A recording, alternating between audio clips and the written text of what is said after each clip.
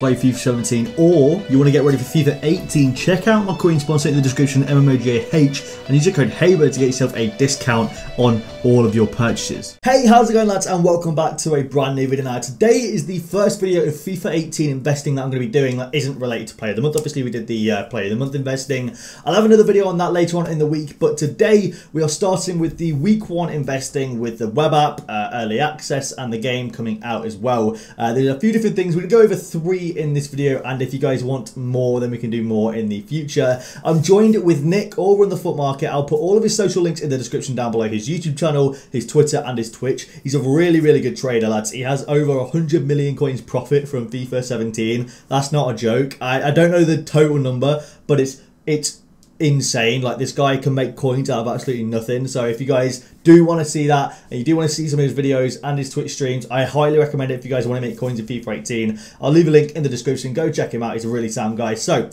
to be talking about 3 different investment methods for week 1. We're going to be going over them. I'm going to get in Nick's opinion. Obviously, you guys for some reason have no faith in me, and you think that I'm discredited because of one bad investment video last year, whereas the rest of them were sound and they were solid. So hopefully this year I'm not going to make the same mistake I made last year. I made one mistake on one video, and no one liked me for a long time after that, and I apologise about that, but hopefully this year that's the slate wiped clean. I'm going to go all out with the investment videos and stuff like that. I intend on using them on my Road to Glory account in FIFA 18 as well, so everything that I talk about I'm going to be doing as well. So yeah, without further ado, lads, I'm going to unmute on Discord now. We're going to go say hi to Nick, and let's get into it. Okay then, lads, so we're joined by Nick now, and we're going to be going over the first investment method for FIFA 18 in the first week of FIFA. This is when sort of the web app's out and the companion app and early access comes out as well, because it comes out on the 21st, but it's not when the full game is released, the standard edition globally, because that's a week after, or I think 8 days after. So this is for the first week, and it's actually talking about Team of the Week 1 and the ones to watch. So what I put down is talking about the desirable players and the usable players from the ones to watch and from the first team of the week that people are going to be wanting to use their normal cards of, because when the ones to watch comes out, these cards are going to go rise up, because people are going to want their normal cards, not going to be able to afford like the ones to watch or the special card, so they're going to want the normal version, which is going to make the price of that go up, because they're obviously not available in packs anymore. So the reason I've got Nick on is I actually want to hear Nick's opinion on what he thinks of this, so I'm going to pass it straight over to Nick now. You're on the spotlight, Nick. Let's hear it. Yeah, man. Thank you for having me on. Just as you said it correctly, like, basically what happens, guys, with Team of the Week and Ones to Watch cards is that hugely desirable cards, you have a lack of special cards in the beginning of the game. So Team of the Week 1 is pretty sought after. Everyone, you know, at the time in the game, you're in the first or second week of the game. Team of the Week 1 currently has the best cards. You know, the Ones to Watch cards get released, but they have no boosts yet. They're still at the base card level, so they're just investments for their whole season at that point. So you have 23, I don't know how many cards are in a Team of the Week, but whatever that Team of the Week 1 is, right? All those cards are super desirable, and what happens is investing in them in that first week is a very good look. If you guys go back, and you can use a site like footbin.com or the words of Ryan or I to tell you guys that over time they really rise up just because they become more rare and rare, and they're hugely desirable cards. Now, he also mentioned something very correct, which is that, you know, when Ones to Watch comes into packs, which is pretty early on, it's on the first or second day of the full game release, right? So you have probably 9 days before that, in which you have on Xbox, you have a few days on the web app, a few days of early access, and a few days of EA access. And basically, what happens is these Ones to Watch cards this year, you know, guys like Morata, guys like Lukaku, Lacazette, like pretty good sought-after players will get a Ones to Watch card. And what that leads to is their gold card, like, has been hardly packed. So their gold card is hardly on the market, and just has, you know, guys like that in the BPL, guys like Ones to Watch cards, like who will get them confirmed already, Lukaku and Lacazette, those kind of players, gold cards in that week, where the Ones to Watch is out, they go up like crazy because their gold card is not in packs, and they were hardly packed.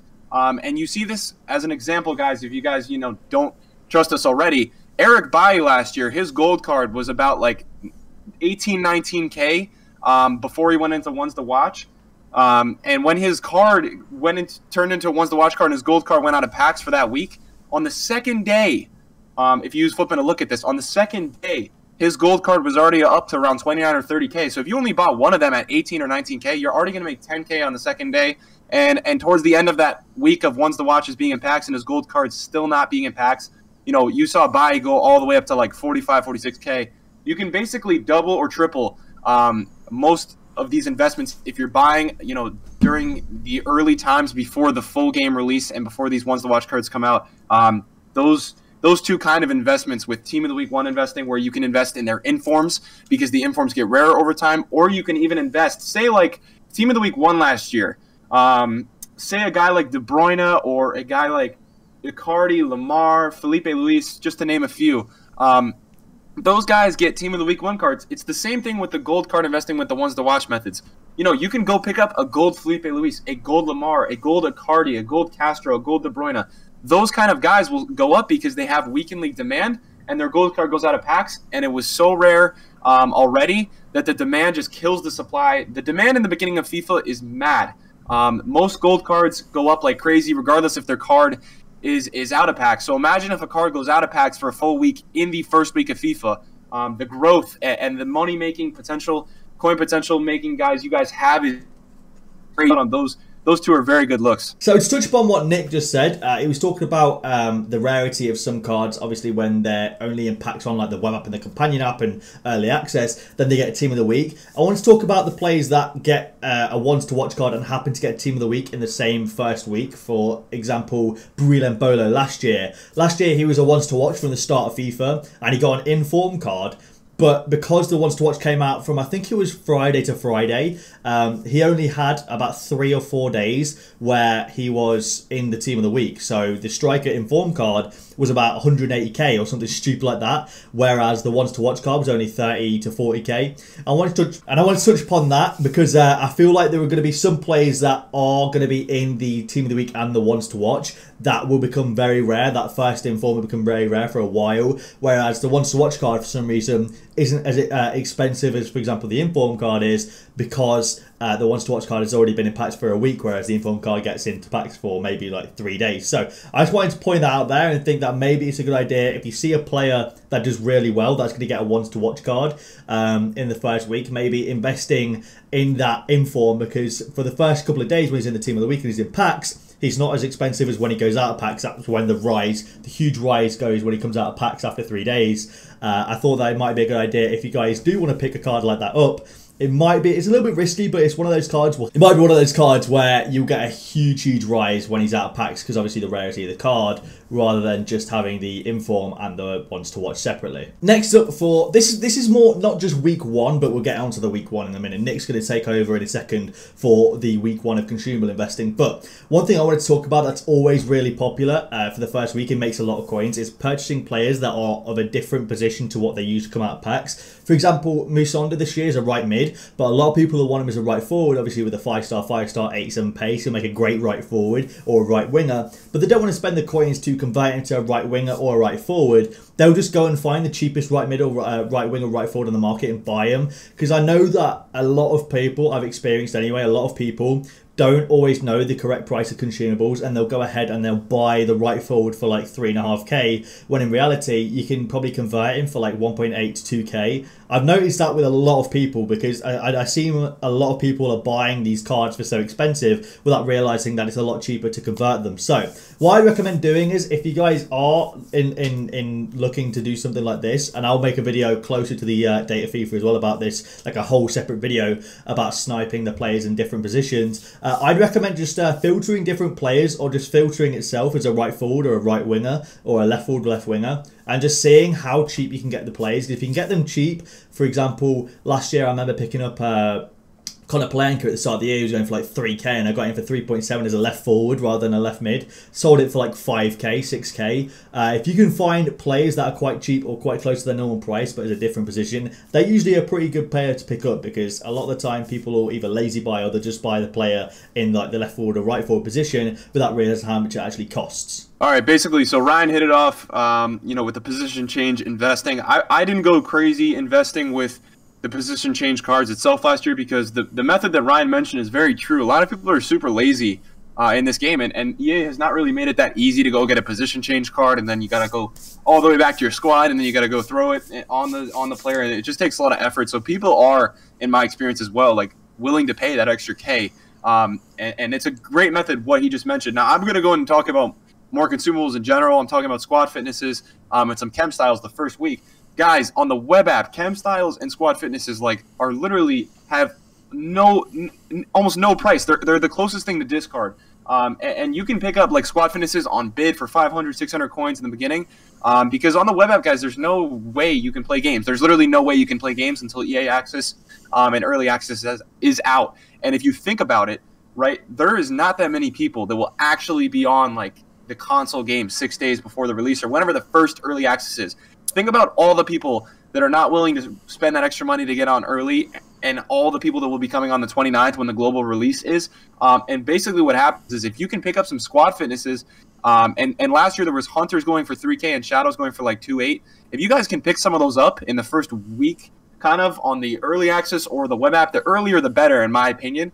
You're going to be making bank because everyone is trying to get on that first weekend league, and everyone needs fitness, everyone needs position change cards. It's one of those things, guys, that is just going to happen no matter how many people talk about it.